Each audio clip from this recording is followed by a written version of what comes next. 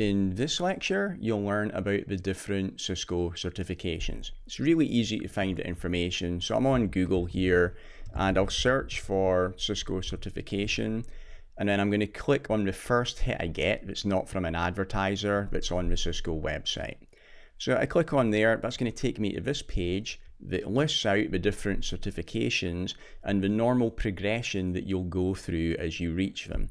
So at the entry level, we have CCENT and or CCT. Then at the associate level, we have the CCNA, the Cisco Certified Network Associate. And if you look in here, you'll see there's various tracks. I'll get to that in a minute. The next level up is the CCNP, the professional level, then the CCIE at expert, and then we've got the certified architect.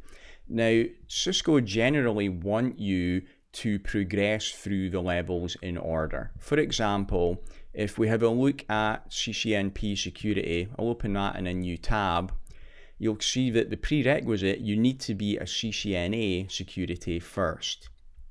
And if you have a look at CCNA security, which is one of the specializations, you'll see for that you have to be a CCENT or a CCNA routing and switching already.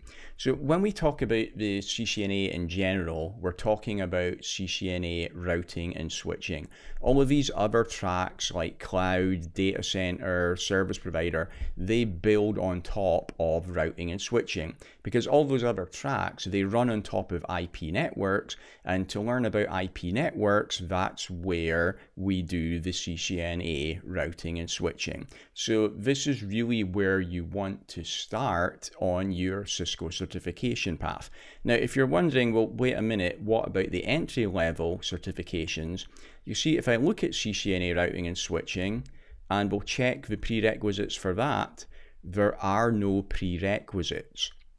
So pretty much everything further on, you need to start off with the CCNA routing and switching, but to get CCNA routing and switching, you don't need to do CCENT or the CCT first. Now, let's have a look back at the monster job search again. And if you remember, if we looked up the Cisco CCNA, there were a lot of jobs available, 515 right now. But if I look up Cisco CCENT, there's only going to be 17. And if we look up Cisco CCT, it's even less, there's only 2 jobs found. So there's huge demand for the CCNA routing and switching, not so much demand for the CCENT. So what I'd recommend you do is accelerate your career progression by going straight to the CCNA. If you've already done the CCENT, then great, but if you haven't, I wouldn't recommend doing it. Just go straight to the CCNA. Everything that you learn in CCENT is covered in the CCNA anyway, so you can get higher up the ladder in your career faster by jumping straight to the CCNA. Now that you know that, let's take a look and see what we need to do to get our CCNA. So you can get this from the same page again. Again, I'll click on CCNA routing and switching to get all of the details. And to pass the CCNA, there's 2 ways that you can do that. You can either do one exam, which is the 200-125, or you can do 2 exams, which is the 100-105 and the 200-105. My recommendation here is do the 200-125. Why do 2 exams and have 2 trips to the test center and pay for 2 exams when you can do 1 exam and just have it done in the one time? If you want to do it over 2 exams, fine, that's up to you, but really it's not any easier. So I highly recommend take the 200-125 exam. And that's what this course is. Well, this course will prepare you for doing it either way, but I recommend you do the 1 exam. Let's have a look at that exam by clicking on it. And you can see the format of the exam. It's going to be a 90-minute exam. You're going to get around 55 questions on the exam. And if we want to see what we're going to get tested on, we can click on review the exam topics. And in here, it's going to show us everything that we can get questioned on. You can split this out and show details. Now, If you have a look, you'll see that everything you can get tested on here, I'm going to cover during this course. So I am going to get you 100% ready to pass the exam.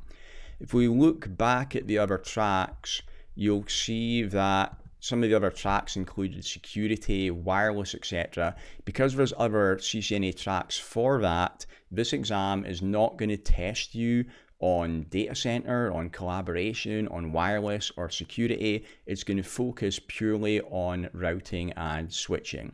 This is a good thing anyway, because this is going to build up your core networking knowledge. If you want to specialize in one of those other tracks later on, then this is going to give you a great foundation.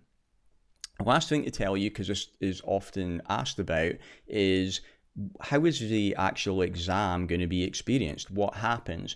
Well, you take it at a Prometric View test center, which is great because you can take it any day that you want. There's not fixed times that you have to show up to do the exam. You book it ahead of time, you pick the day and the time that you want to do it, you go to the test center and you're going to pass the exam. Now, if you're wondering what it's going to look like in the test center, obviously I don't have a test center here, so I can't show you personally. But if we go to YouTube, there are several videos on YouTube that are going to show you exactly what happens on the day. So I'm in YouTube and I'm going to search for Pearson VUE. And I did this earlier today actually. The first one is pretty good. So this Pearson VUE exam day experience from NCEES Media, that shows you clearly what's going to happen when you come in to do the exam. One thing on here, it tells you that you can take a calculator with you. That, in my experience, is not correct. You'll see later when we do the subnetting section that would maybe help a little for this exam, but you're not going to be able to do it. You're going to have to do it on a piece of paper with a pencil, like I'm going to teach you during the course. Okay, that's everything that I needed to tell you in the introductory section. Let's get into learning the technology.